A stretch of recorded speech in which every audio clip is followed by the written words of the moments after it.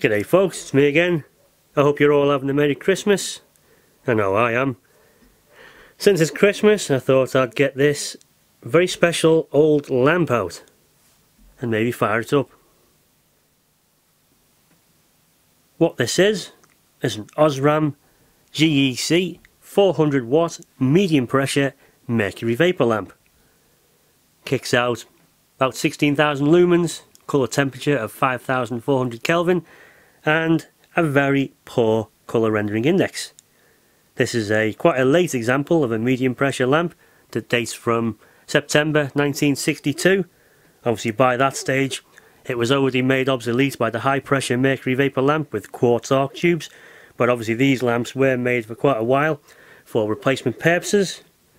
Obviously the medium pressure mercury lamp was the first successful mercury lamp for general lighting applications. It was developed in 1931 by Osram G.E.C of England, introduced in 1932, and it was very successful. By 1933 the technology being licensed to the European manufacturers, and in 1934 it was licensed to the Americans, and it was adopted worldwide. Obviously these are medium pressure lamps because of the arc tubes are made from aluminosilicate hard glass, so it has quite a low softening temperature compared to the later quartz. So they're not very efficient, but obviously 1930s technology, it was the best you could do at the time. So anyway, let's have a closer look and then we'll fire it up. I've never actually fired this up before, and I don't see any evidence that it has ever actually been fired up at all. So it'll be quite interesting. Just looking at one of the electrodes at the top of the lamp. It's a transverse C6 open coil. Inside there's a thorium pellet which acts as an emitter. Quite interesting because obviously later on all lamps had axial mounted electrodes, but obviously this is transverse for whatever reason they chose, but that's how they did it. You can see the one of two spring supports for the quite large arc tube, which was quite good at dampening vibrations and shocks. At the cap end we can see the other electrode, and in between the two lead wires is the auxiliary starting electrode and its associated resistor. The etch at the top of the lamp has worn off over time, but it's still readable if you hold a bright torch behind it. But on the brass cap it says 230, 240 volts, 400 watts. On the other side of the cap we can see the letters HMG, which probably stands for Her Majesty's Government, and you also see the broad arrow symbol.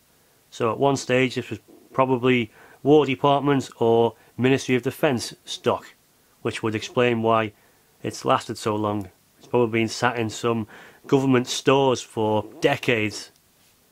But anyway, you're not here to see this. What you're here to see is it being fired up. So without further ado, I'm going to get my 400 watt mercury vapour gearbox out and we're going to put power to it. See if it blows up or not. Anyway.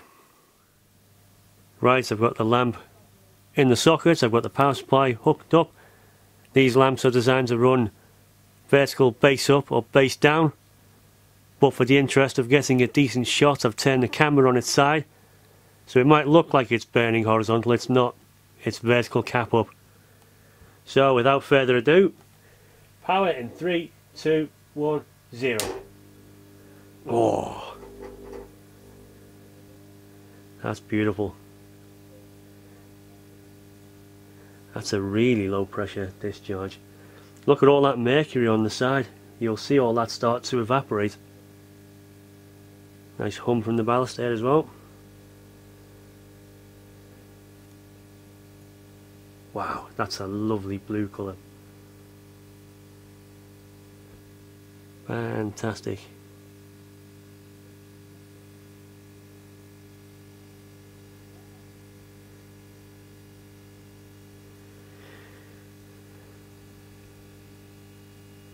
Just adjusting the ND filter.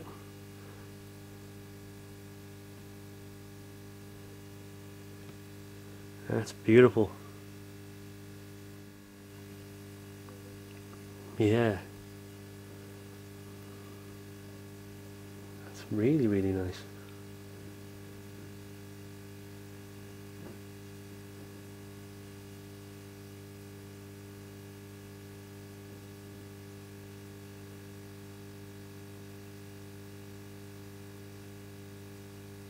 You can actually see where it's a really, really diffused arc, because at full power these run at about 1 atmosphere, which is a lot lower than a high pressure mercury lamp.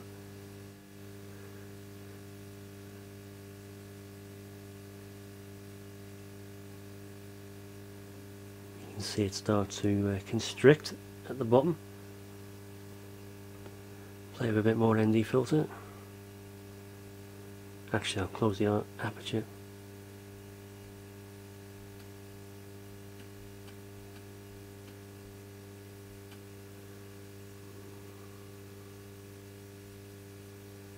And we can back off.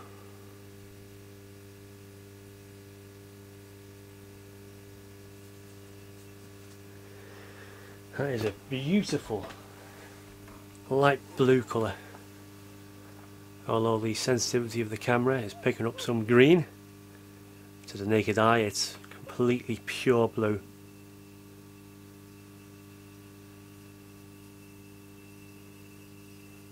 You can see the mercury vapour condensed on the wall there starting to evaporate.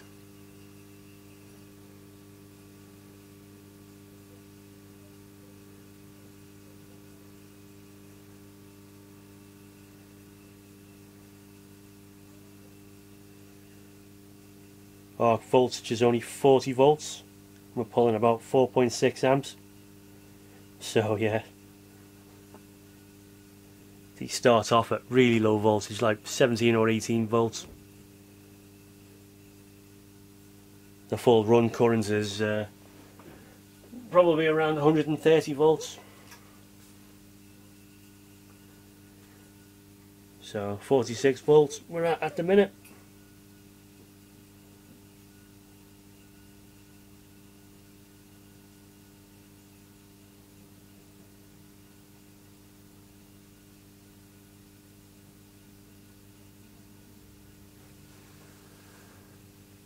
Oh, you can see some emitter falling off there and vaporizing. That's what I think it is anyway. Let's tone it down a bit, see if we can see more detail. Well, I think that confirms that this has never ever been lit before if it's doing that.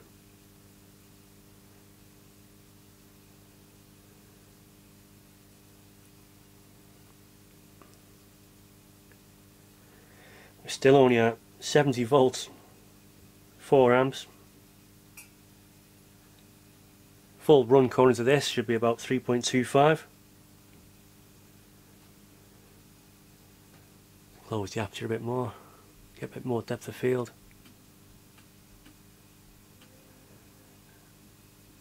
And then we can obviously reduce the ND filter.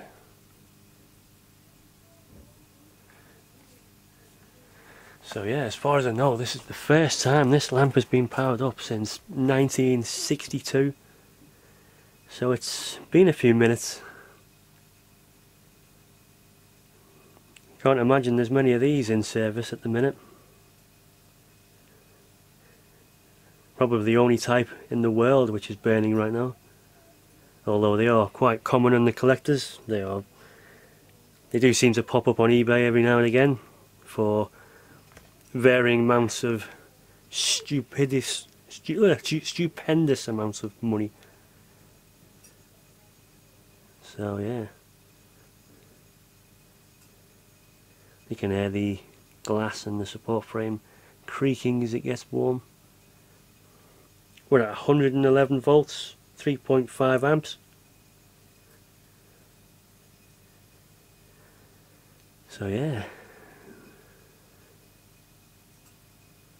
we're almost at full power.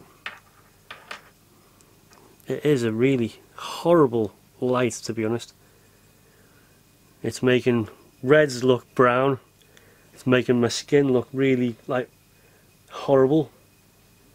And yeah, it's probably worse than low pressure sodium, because at least at low pressure sodium you can get away with, wow, what was that then?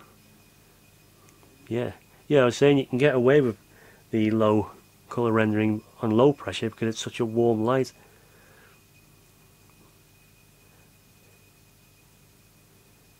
That noise you can hear, I don't know if you can hear it, but that's sort of like tinny rattle. That's coming from the lamp. That's the lamp itself which is rattling. 3.3 amps, 127 volts. Pretty much full power.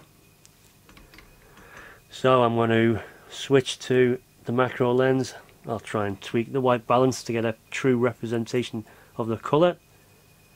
And be back in a minute for the close-ups. There's a shot of the top electrode, and you can see the auxiliary starting electrode above it. And I don't know if you can make it out on your screen, but there is a tiny streamer coming from that auxiliary electrode to the main electrode. So obviously there is some leakage there. That resistor is obviously not quite high enough, and that's quite a nice view. There's the lower one, it's off to one side. Yeah, it's quite a fascinating lamp. The arc tube is massive as well compared to a high pressure one. We're running at 3.25 amps as exactly 130 volts. Yeah, so let's try a pan up. You can see the arc tube support. Some imperfections on the glass. Another spring. There's the tip where it was evacuated, and the top electrode again. So yeah, I hope you found that interesting. Thanks for watching, if you're still here, and Merry Christmas. So I'm going to get some stills, and then I'm going to power it off and then put it away safely. So yeah, bye bye now.